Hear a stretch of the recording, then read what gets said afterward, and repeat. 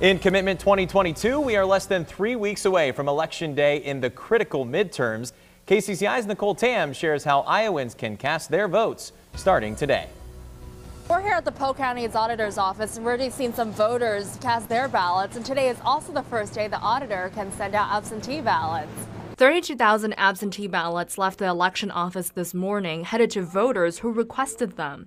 Once you receive the ballot in the mail, you can submit it by mailing it back or dropping off that ballot in person at the county auditor's office. Under a new Iowa law, ballots must be received by the auditor's office at 8 p.m. on Election Day for your vote to count. This is also the first year the auditor can't choose where to set up satellite locations. The 10 in Polk County were petitioned by our voters, and it gives them an opportunity to vote closer to home.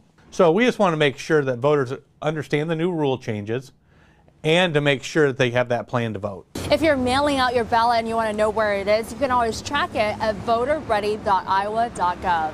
In Des Moines, Nicole Tam, KCCI News, Iowa's news leader. All right, thank you, Nicole. If you want to vote in person, call your county auditor's office to double check their hours.